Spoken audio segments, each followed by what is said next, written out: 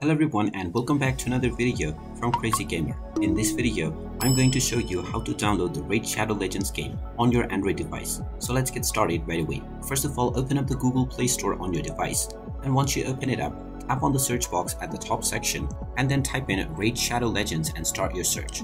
Once you find the application, tap on it and you will see the install button. Tap on the install button and this will begin the download and installation of the Raid Shadow Legends game on your device. Just wait for a while until the installation is completed, and when you see the play button, you can tap on it to open up the game.